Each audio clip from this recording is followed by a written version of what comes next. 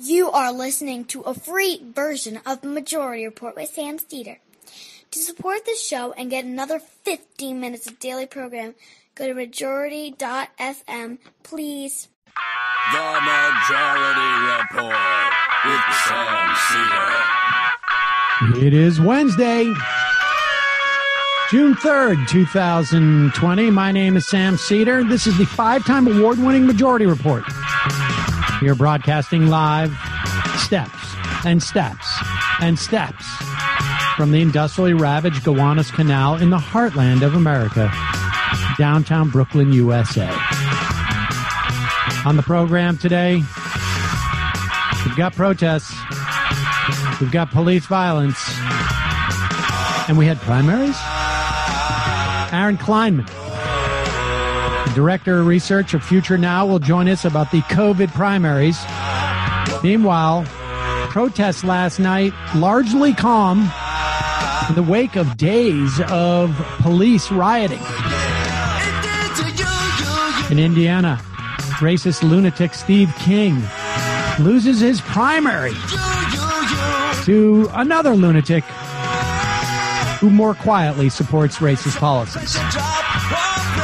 Meanwhile, Bill Barr turns out to be the one responsible for ordering, I guess, the violence against peaceful protests at the White House Monday. Speaking of which, Republican lawmakers defends Trump's violent church photo op,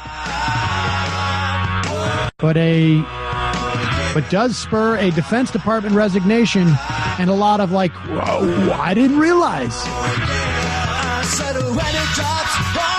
Last night, cops held thousands on a Manhattan bridge as over 100 folks spent more than 24 hours in jail waiting on a hearing for protesting.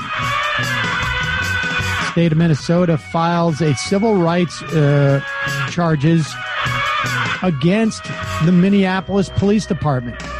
Meanwhile, a Minnesota school board, or I should say Minneapolis school board, cancels their contract with the MPD.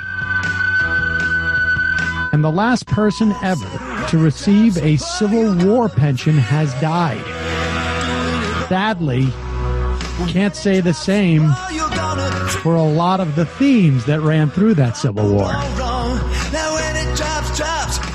And finally, a hearing on Capitol Hill, but oops, it's Ron Rosenstein testifying on Obamagate.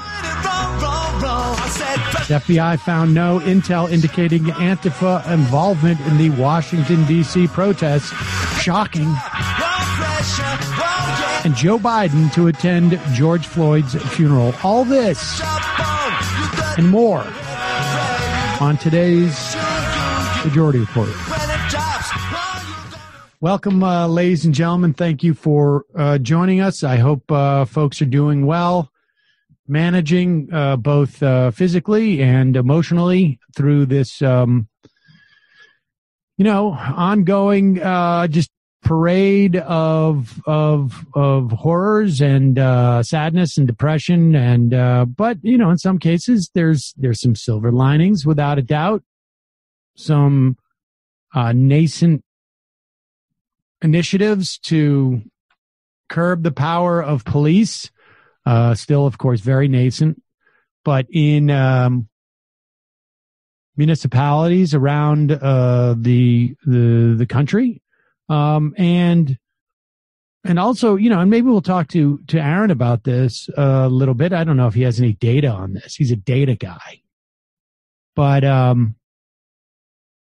certainly one of the things that one would have anticipated on paper, maybe, or at least would have contemplated, would be how do Democrats, establishment, normie Democrats, elected leaders, how do they react to the gambit by Donald Trump to attempt to stir his base and to win this election, because that's what it's all about for him, by projecting himself as a strong law and order guy, And this warrants more conversation.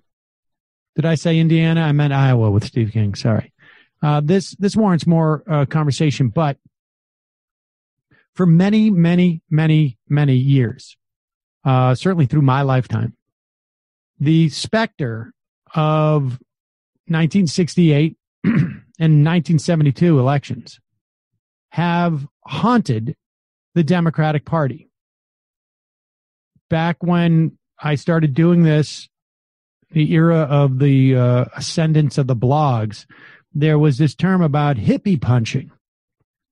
And we don't hear it that much because I don't know if a lot of people who are involved in politics today don't really have a real sense of hippies are just not something that you hear people talk about anymore. But that was because there was a huge fear that if the Democrats in any way were perceived as not for social order, if they were perceived weak on civil unrest and crime in some respects, and if they were just considered soft on law and order because they were associated with the hippies. And certainly, things like Joe Biden grandstanding about the 93 crime bill and just the entire 93 crime bill is a good example of that.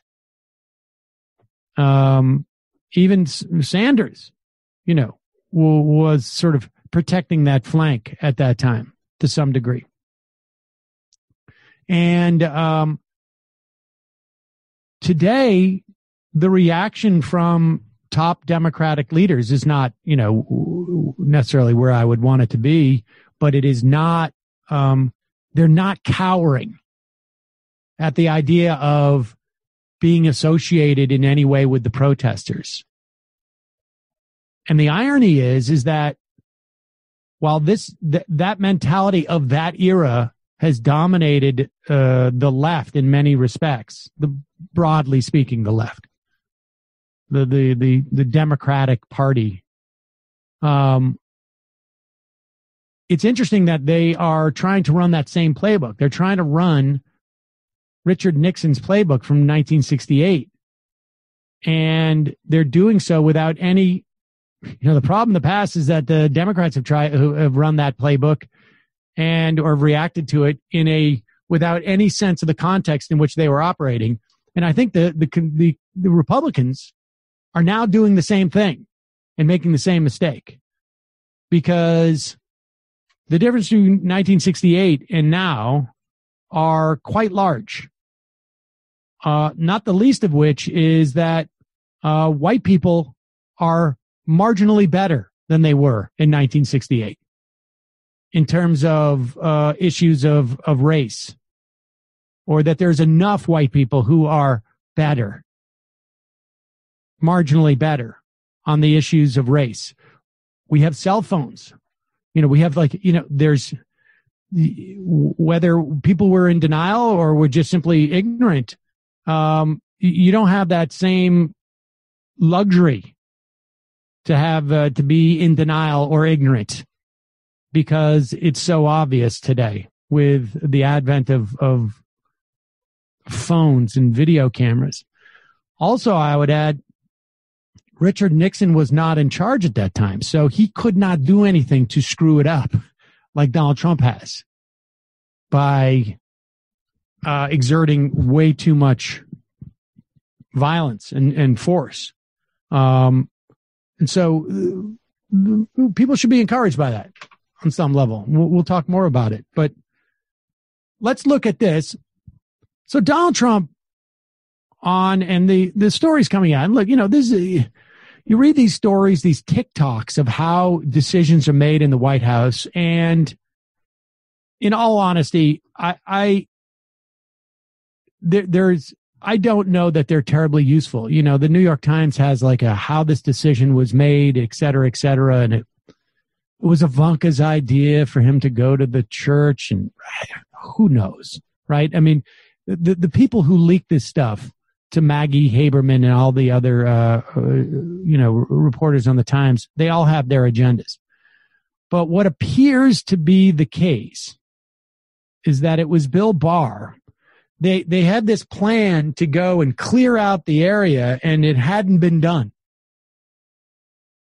Bill Barr went out to inspect and looked around and says it hadn't been done. So we got to get this done. And they had brought in basically like a whole mishmash of agencies, police agencies, federal police agencies, and seem to have like re-deputized them as like general DOJ thugs. I mean, it's really, someday somebody's going to write about this and find how just horrific it was. But, and then he had them clear it out for Donald Trump to go take this walk. It is, there was, by the accounts of mainstream journalists, not 2%, not 98% peaceful, not 99% peaceful, 100% peaceful. And we got clips. I've seen clips from Australian journalists, American journalists. They're all just literally shocked at the way that these federal police, unnamed agencies, federal police, attacked protesters, attacked them, violently attacked them, including the use of a military helicopter, a medic helicopter. It was a Lakota medevac helicopter, unarmed. Let's play the clip of the Lakota unarmed helicopter hovering over demonstrators, and then we'll play the clip of the response of Republican senators. Now, just for your information, here's the helicopter. This was later in the evening. That's a photo. We don't have any video. Do it.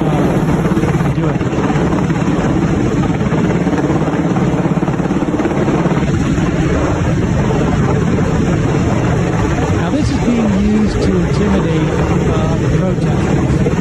You see that the wind gets quite violent at that point. There's no experts who have looked at that and said it was being used to do anything other than intimidate protesters. You're not supposed to fly a helicopter that low to the ground. It's extremely dangerous.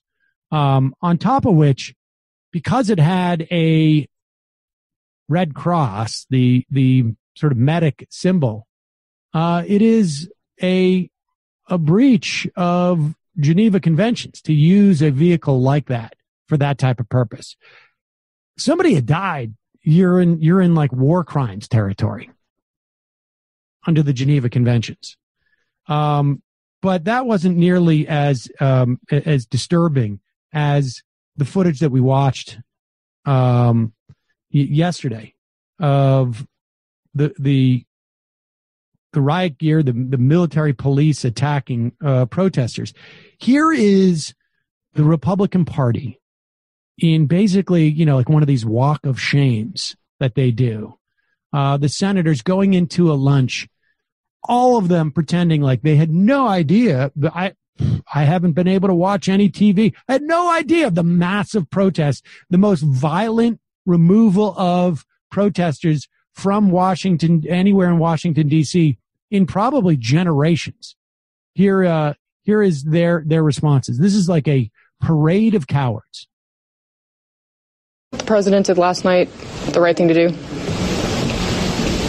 What the president did, the peaceful protesters that were dispersed with tear gas, he then walked across the street to the church. Was that the right thing to do? Didn't really see it. Was what the president did last night right? Was what the president did and what unfolded at the White House last night appropriate? Here, if you want to reach out to our office, feel free to.